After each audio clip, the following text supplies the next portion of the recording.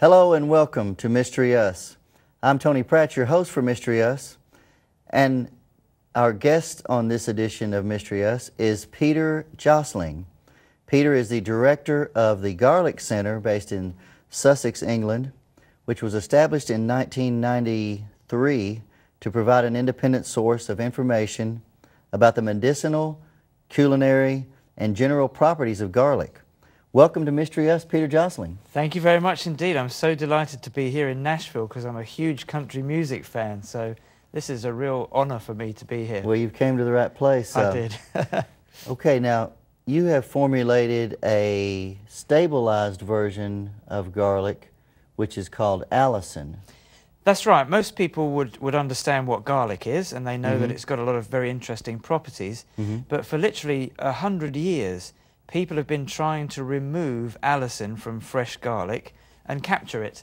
And it was only a few years ago that I led a team of scientists and engineers in actually managing to achieve that for the first time in the world. So it's quite a breakthrough in the garlic market, if you like, in the garlic world. Right. So what process or how did you live your life that led you to this whole garlic thing? Well, I used to work in a medical publishing company, and we publish some data on garlic being able to reduce cholesterol and blood pressure.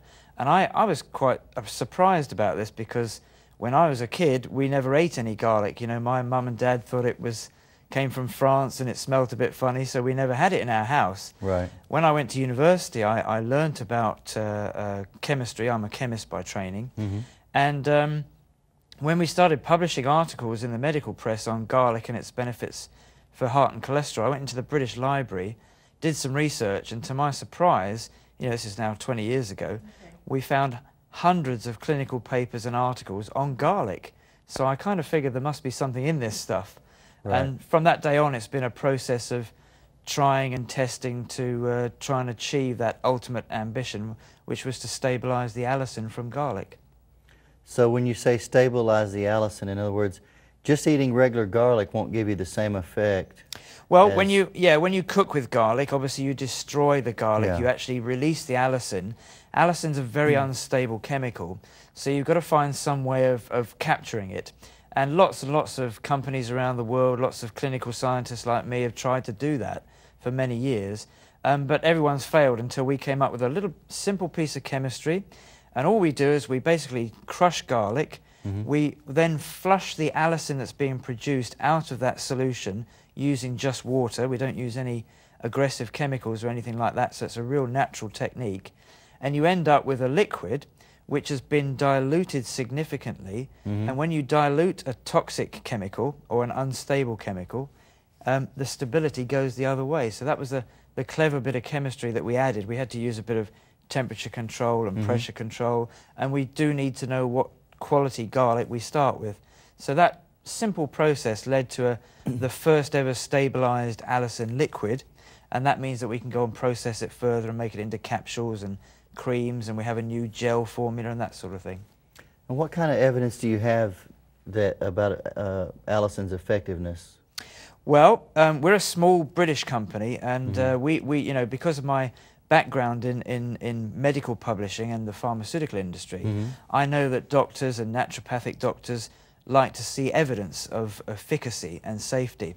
So we decided immediately to reinvest any profit we made into basic research. And over the last 5, 6, 7 years, we've shown that the extract we produce can be combined with other herbal compounds, and that you can use them to get rid of viruses, funguses and bacteria very successfully. And we've concentrated in those areas in the last 5 or 6 years, and we've had some really dramatic results in terms of getting rid of infectious organisms. Even, for example, M.R.S.A, right?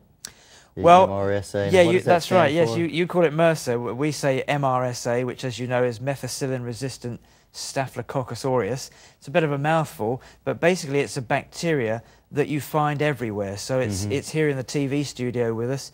It's probably on your lovely hat.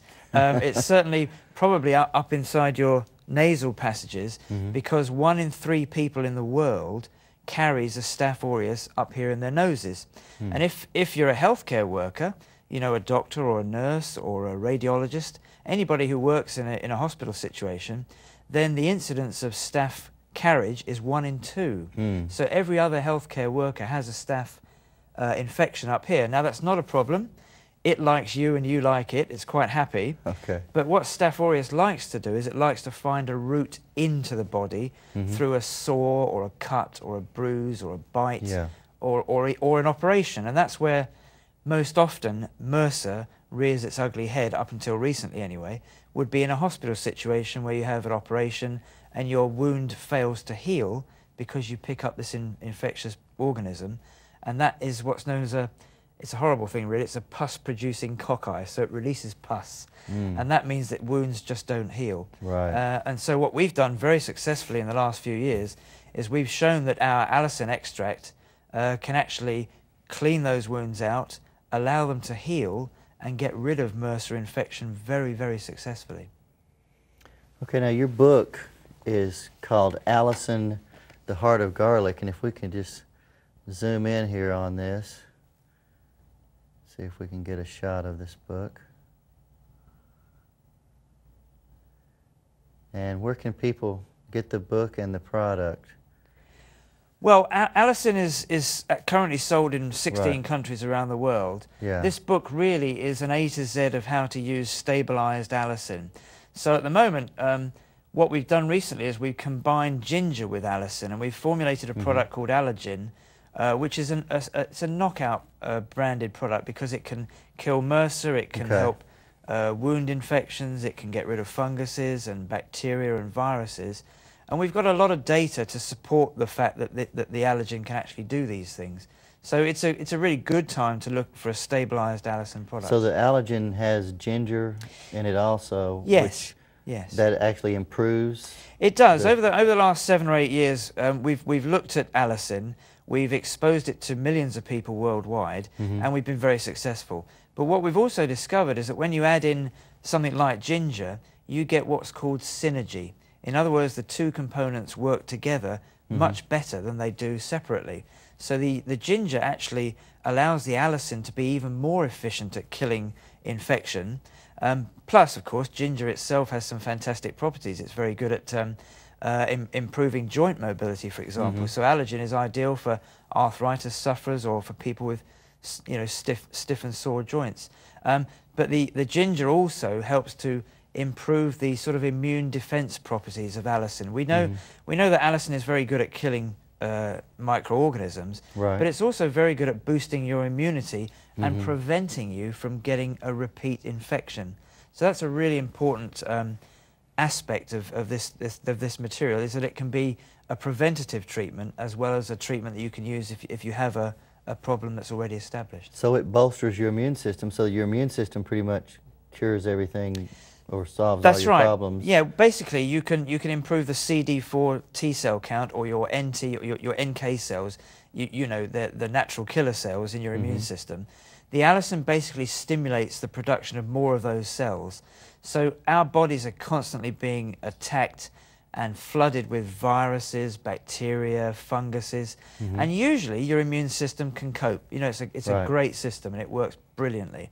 But sometimes, you know, if you're working hard, you're under stress, or you're like me, you might be a diabetic, or you might have some other condition that what means your immune system is working overtime anyway, then eventually your immune system can crash and you get an infection.